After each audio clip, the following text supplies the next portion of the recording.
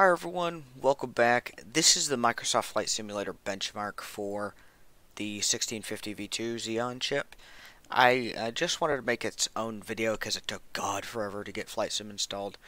We're here at 1080p, high detail, and even ultra on some settings. Some settings are set to medium, so it's kind of a combination, but mostly high and ultra. I benchmarked 3 areas with this processor. So I went from New York City, I did Los Angeles, and I also did Oklahoma City, which is my metro area. The reason I did those 3 is they kind of give a gauge on the range of performance to expect from the sim.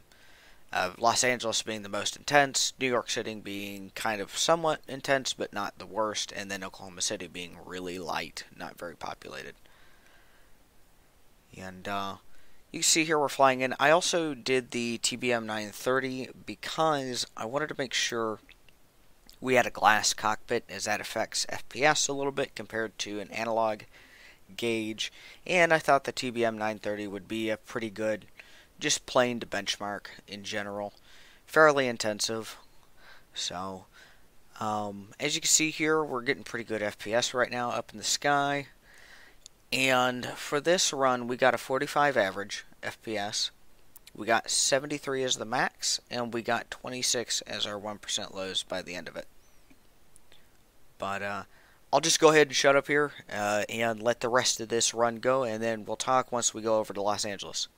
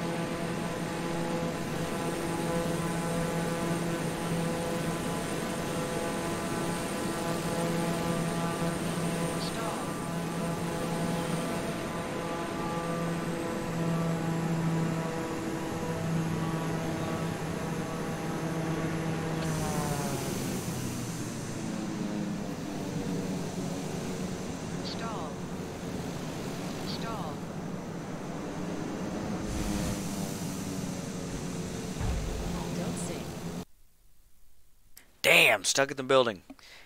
Before we go ahead and switch over to Los Angeles, I just want to make a note. I did have to record this on the system that we were benching via the NVENC encoder on that 2070 Super. So we lost about 5 frames in the worst scenario in our 1% lows and average.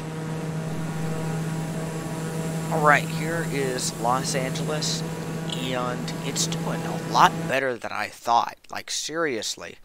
So, for Los Angeles, we actually got, let me see here, we actually got an average of 39 FPS, and our maximum was 57, and our 1% lows were 24.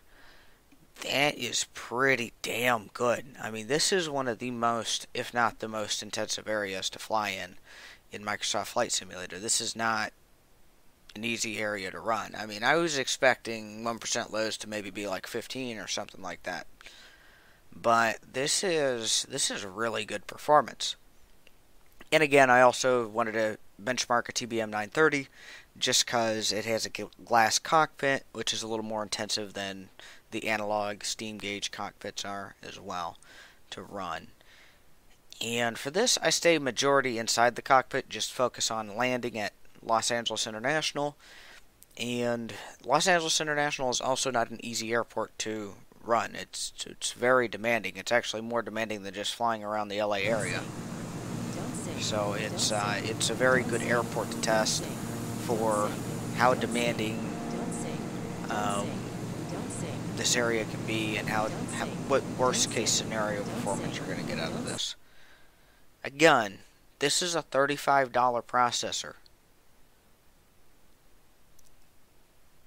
Like, this is insane. If you told me, hey, there's a processor on the market right now that can run Microsoft Flight Simulator at above 30 FPS average most of the time for $35, I would have laughed at you. Like, this is insane performance. I'm quite surprised how good this is. Now, my landings are going to be terrible. Again, I'm using a controller, so I don't have the joystick and throttle quadrant I normally would.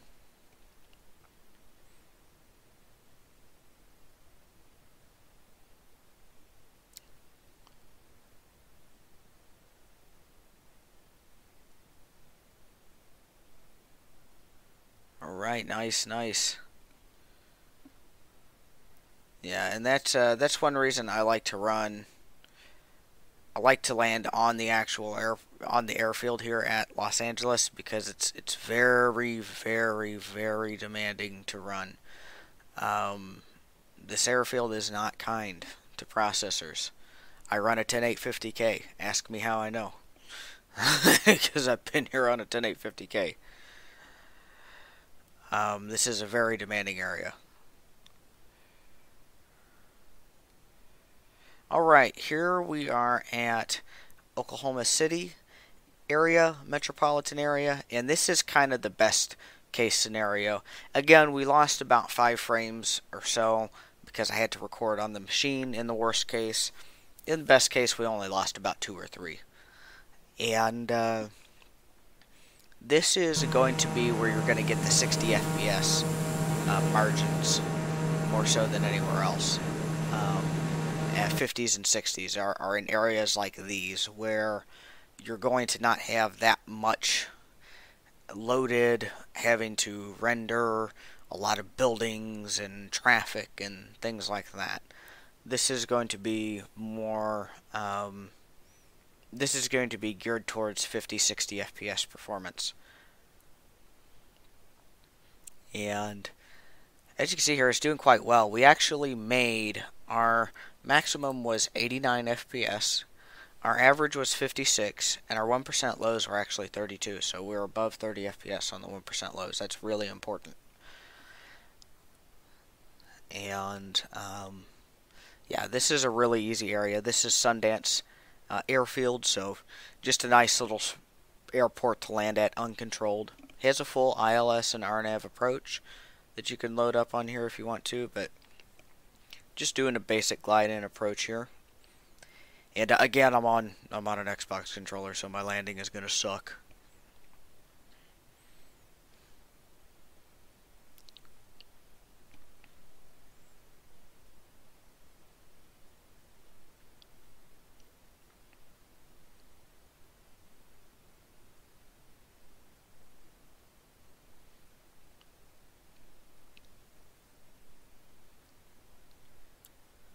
Alright, let's see here.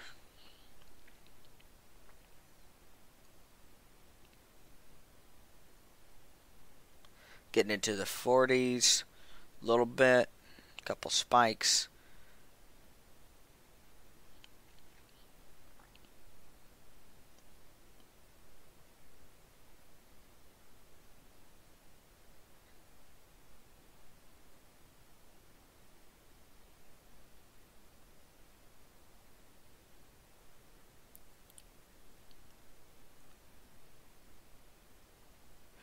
Alright, that's pretty much it. And again, I'm impressed with the level of performance this offers. If you made it this far, drop a like, leave a comment, and have a good one.